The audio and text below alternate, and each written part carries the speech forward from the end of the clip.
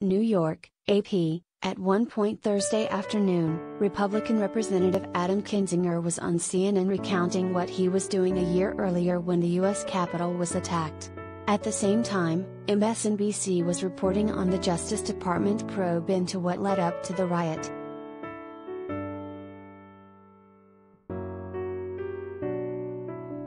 Yet on Fox News Channel, the story was something else entirely. The network, stocked with hosts allied with former President Donald Trump, aired video of a painting dog to illustrate a discussion about people maxing out on screen time.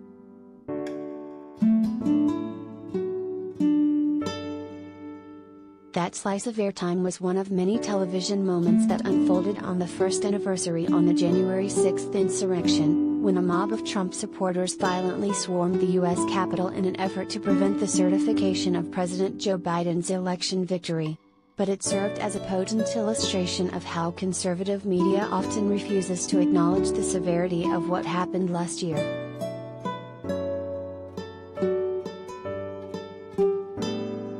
The diverging approaches to coverage of the anniversary were clear from Thursday's earliest hours.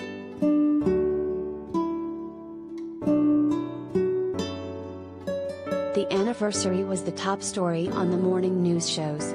Huddled against the cold, CNN New Day hosts John Berman and Brianna Keilar worked from an outdoor location overlooking the Capitol, while the events from a year earlier dominated discussion on MSNBC's Morning Joe.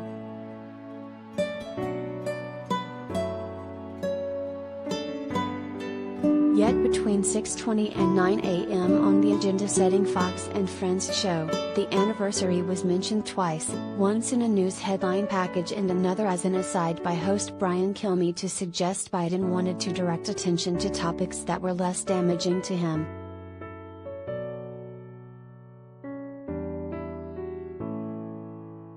Instead, the show interviewed Lara Trump about how much time Biden spent in Delaware, spoke to a nurse fired for not being vaccinated against COVID-19, reported on the credibility crisis at the Centers for Disease Control and Prevention, brought on a former U.S. Marine who had criticized Biden's Afghanistan pullout, gave Florida Governor Ron DeSantis time to step up and announce distribution of COVID test kits, and featured commentator Charles Payne saying that every time Biden opens his mouth, he insults the American people.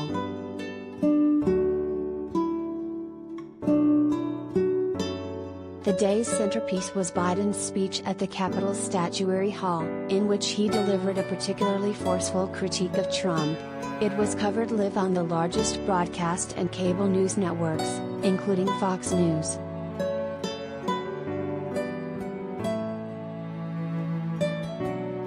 Afterward, ABC anchor David Muir said, "You could clearly hear the passion in his voice as he was telling the American people what's at stake."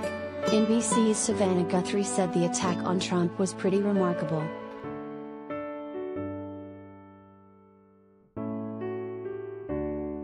"I believe, when we look back at Joe Biden's tenure as president, that may well become the strongest speech he has ever given," said CNN analyst Gloria Borger.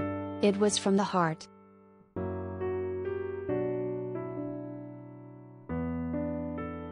CNN's Laura Coates ridiculed Trump for a statement that said Biden used my name today to try to further divide America when Biden pointedly didn't name him. "All he heard during the entire speech was 'Did somebody say my name?'" Coates said.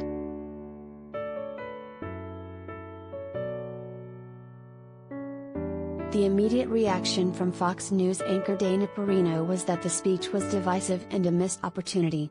"We've got a lot of challenges that we're dealing with," she said. "You could have talked about the strength of our system."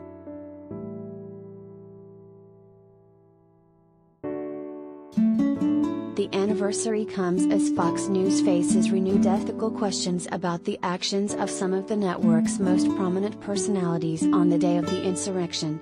The Select Congressional Committee investigating the attack released texts this week showing host Sean Hannity privately advised former President Donald Trump before, during and after the assault. Fox News hosts Laura Ingraham and Kilmeade also reached out to Trump's chief of staff during the attack.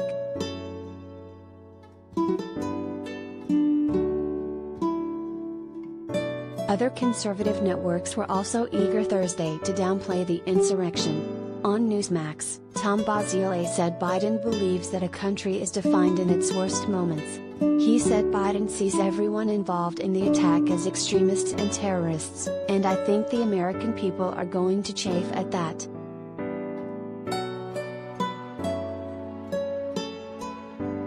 Shortly after, Newsmax brought on Republican Representative Andy Biggs to complain about the treatment of people being punished as criminals for their involvement in the riot.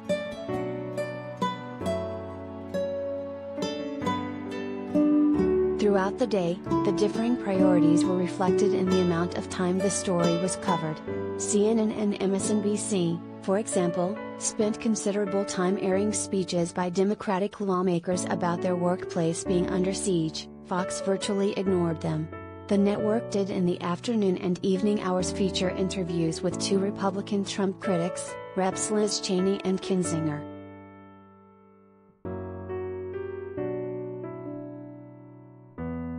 Talking points began to congeal. The Fox News website led with Vice President Kamala Harris' comparison of January 6 to the attacks on Pearl Harbor and on September 11, 2001, a hint that she'd soon be criticized for it.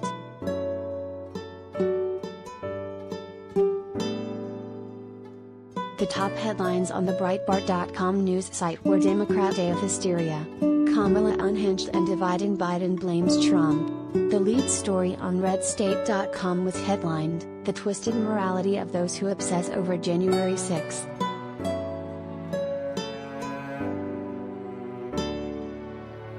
Meanwhile, The Atlantic magazine issued a reader's guide to all of its coverage on the topic, including a recent cover story that warned January 6 was practice.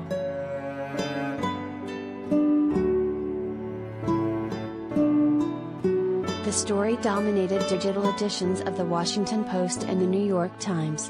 The Post maintained a blog of the day's events and an extensive photo package under the main headline Biden says Trump spread web of lies. The Times headline noted that the commemorations underscored the nation's fracture.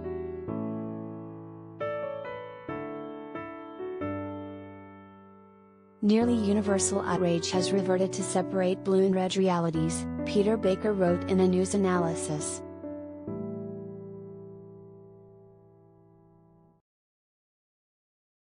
_